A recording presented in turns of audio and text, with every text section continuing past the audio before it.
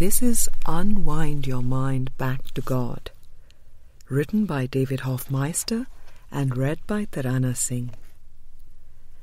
Today we continue laying the foundation with Book 1. This is Chapter 5, Section 17. Destiny, Choice, Channeling, and I Need Do Nothing. Hi, David. In A Course in Miracles, Jesus at one point addresses a concept that he calls the script is written, where he says that there is nothing that can be done to speed up our atonement. He says that it is written that at a certain time we will simply awaken, regardless of what we think, do, or do not do. Can this be so? I kind of get the impression that we could decide this instant on the atonement and it would happen. But maybe it was written that I should decide this instant? If nothing we think, say, or do makes any difference one way or the other, it seems like a waste of time and money to continue with this spiritual quest. Can we hear your take on this? I am kind of confused about a perception I am having and hope you can shed some light on it. There are several people that say they channel Jesus. I have never heard you can contradict the Course, but these other fellows do seem to contradict it. In my latest discovery, one has written that there is absolutely nothing that can be done to assist in our awakening. He says that it is predetermined exactly when it will happen. The Course, on the other hand, tells us in several places that we are saving time through its help. Now I realize that these guys and the Course and everything are an illusion. But I thought the Holy Spirit used illusion to assist us in our quest. Now either these guys are wrong or the Course is wrong, because they contradict. My question is it possible that ego could be trying to undermine my faith in the teaching of the Holy Spirit by presenting me with conflicting teaching that is reportedly all coming from the same place? Am I being deliberately misled, or have I simply misunderstood something? If there is nothing that can be done at all to hasten our awakening, what is the spiritual search all about? What is the Course for? Beloved one,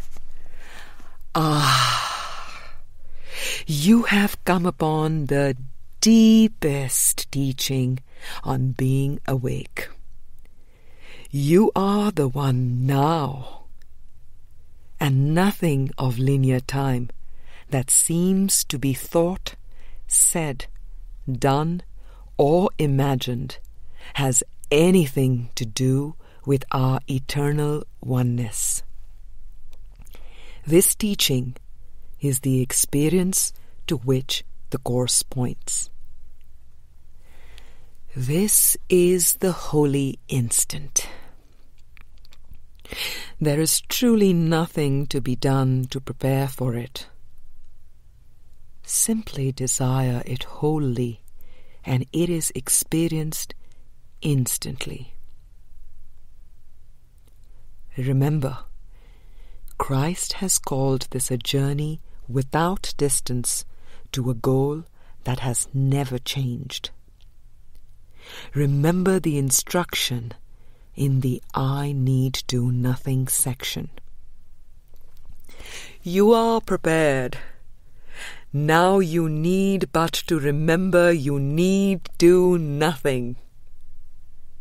It would be far more profitable now merely to concentrate on this than to consider what you should do. Text chapter 18, section 7. There are passages in the text, the workbook, and the manual for teachers that point directly to the holy instant, for the mind that is willing.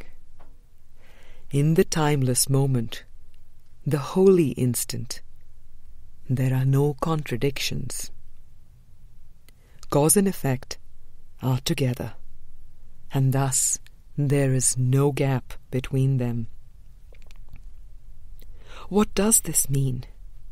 It means that there is no past, which causes a future, for only a bright, clear, shining moment remains in memory.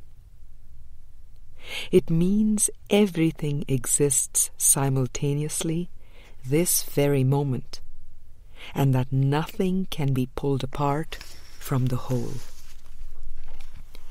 The phrase, "the script is written," has a predetermined ring to it, and a sense of destiny. Yes, this world was over long ago. Yes, what is past has gone.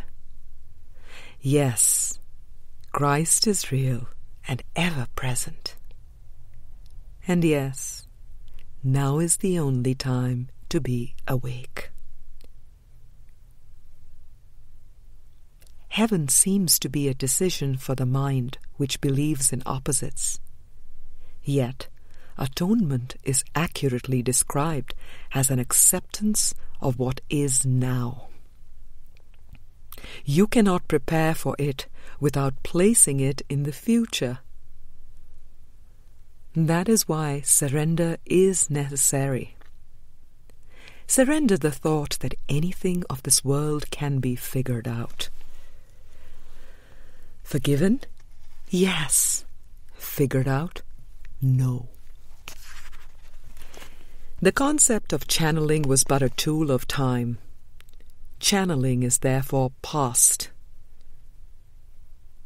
As with all concepts of linear time, channeling was dualistic, with source and scribe seeming to be apart.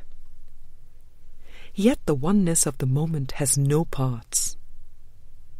Christ, as an effect of God, is one with God forever. The oneness that is God and Christ in God is everything. Heaven is abstract light and extends as eternal creation. To the extent that any transitory concept seemed to point beyond all concepts to the real. The concept seemed to be temporarily helpful. Yet it must be understood that the holy instant is now, the point at which all concepts are laid by. Now is the time of the great awakening. For the willing mind, the kingdom of heaven is at hand. The kingdom is recognized in the divine silence. The experience is beyond words.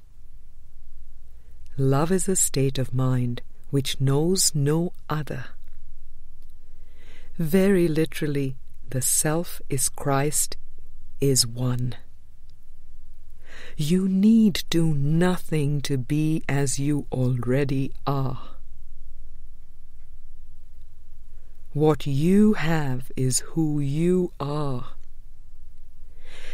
God gives everything in creation, and everything is you. Nothing can be added to our perfection in God. The grace of God is the gift of creation. I am, cannot, need not, will not be earned or achieved, I am simply is. I am is before time was, and this is why you need do nothing to be as you already are. Such is the simple truth. Love and blessings as the one Christ forever in the mind of God.